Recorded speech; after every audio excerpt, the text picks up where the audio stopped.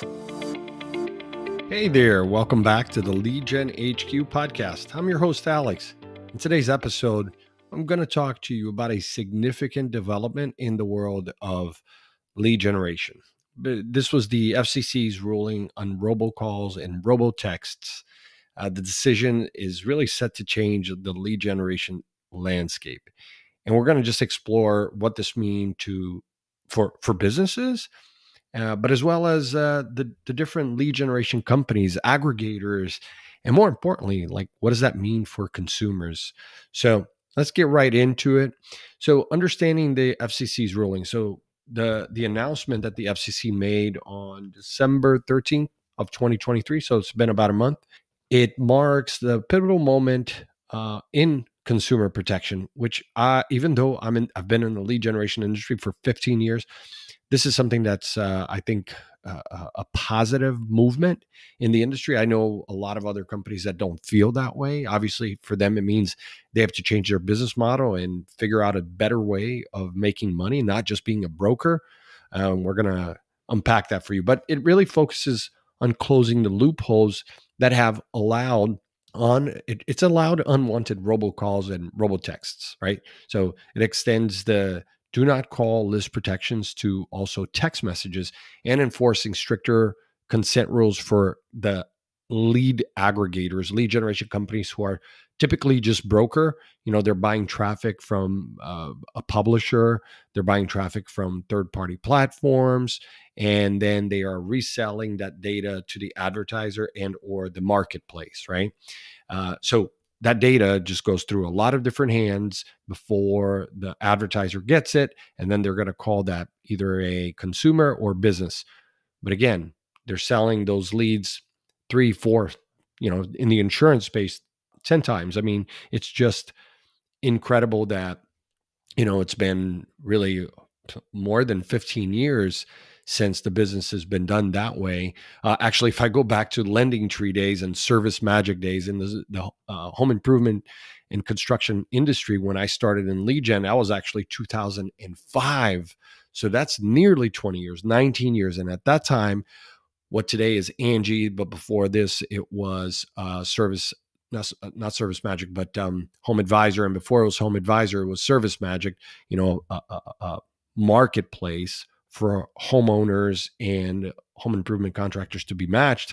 I mean, even I'm talking 2005, literally, even in those days, Service Magic was buying leads from multiple publishers. These are other, at the time, a lot of bloggers, because there wasn't a lot of social media at that time, but buying leads from email publishers that, email is one of the best channels that have existed in all this time. But, they're buying leads at one leg of the lead. And what would happen is that contractor would share that lead with 4 or 5 other contractors. Imagine you're the homeowner, you get a call, but you're getting 3, 4, 5, 10 calls. And you know what? This happens today too, because I recently bought a car. And in the process of buying that car, I put my name in one of the forms directly on a dealership website. And of course, they probably shared that lead because I didn't do it on a marketplace. It was directly on an advertiser website, and they probably monetized that lead, sold it to some other list management company who then resold it.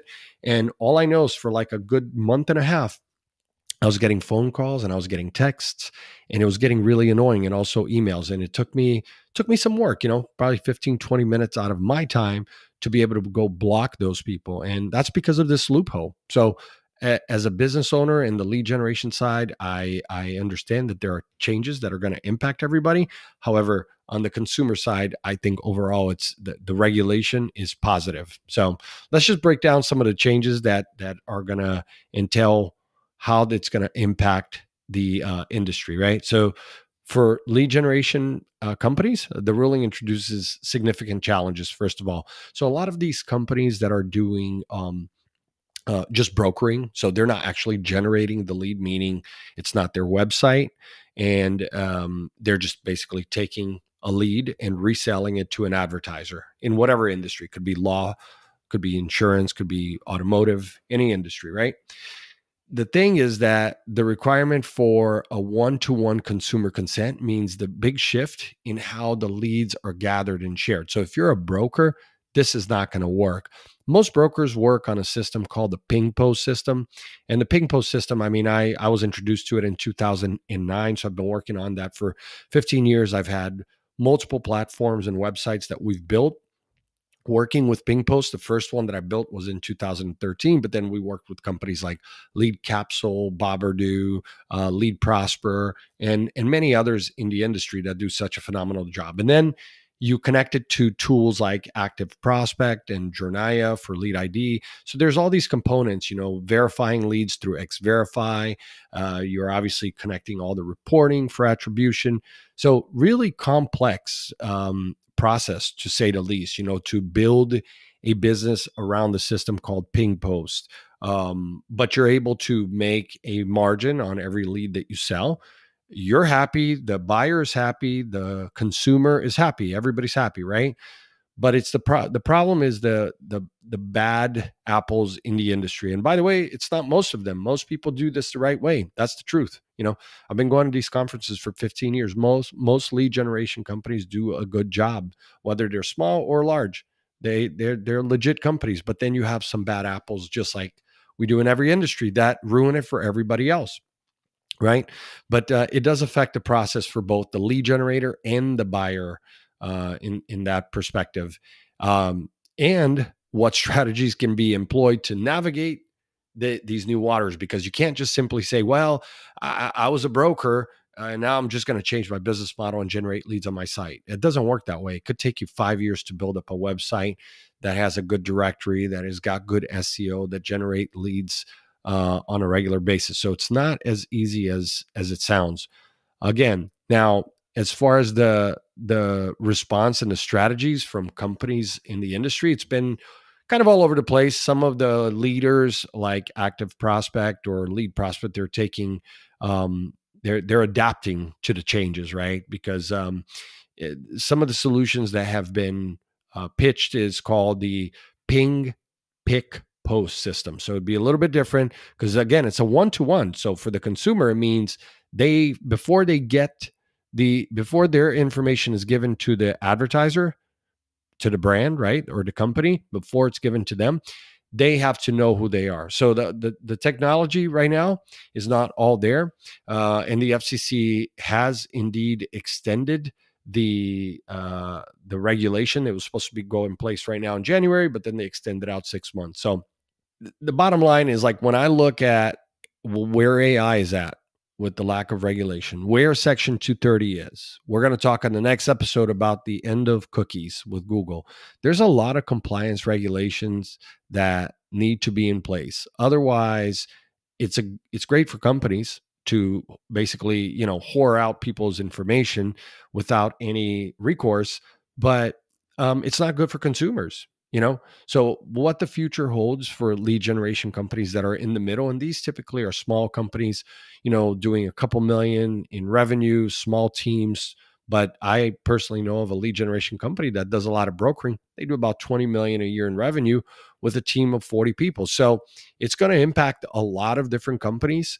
We started working to change our model more than a year ago. So we're prepared. And if you're in that world, I know that it's going to be tough, but keep stay ahead of the curve by understanding what needs to be done, so that when the time comes, you are ready. And so the other implications of the ruling that they're looking at is how can a lead, but basically it's how it can lead to more qualified and interested consumer connections, right? And the importance of staying ahead of the curve with innovation is, it's just, these are things that are very important. I think that in the online lead generation space, it's something that a lot of companies have looked the other way, because big platforms in every industry, whether it's the legal industry, medical, financial, companies like Lending Tree, and just, in the construction space, so many marketplaces for so many years just were interested in making money. Let me grow. And at the end of the day, the consumers were left behind. So as we navigate these regulatory changes, we're learning as we go and try to make those changes ahead of the curve, which is very hard to do because sometimes you lose customers that way, but that's okay.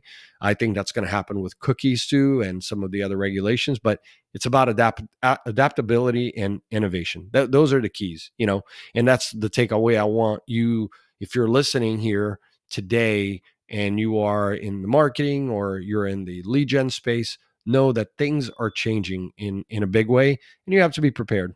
So whether it's the FCC or some other government regulatory body, it's challenging, but it also opens doors to more ethical and consumer focused lead generation practices, which is something that we've all been talking about for so long. You go to these conferences, everybody's talking about transparency, but it's never been transparent, right? So it's an exciting time for the industry to evolve to meet these new standards, and I'm certainly excited for it. And I'll share more as we encounter some of these changes here in the coming year. So listen, thanks for tuning in to the Lead Gen HQ podcast. Until next time, stay ahead of the curve in your lead generation strategies.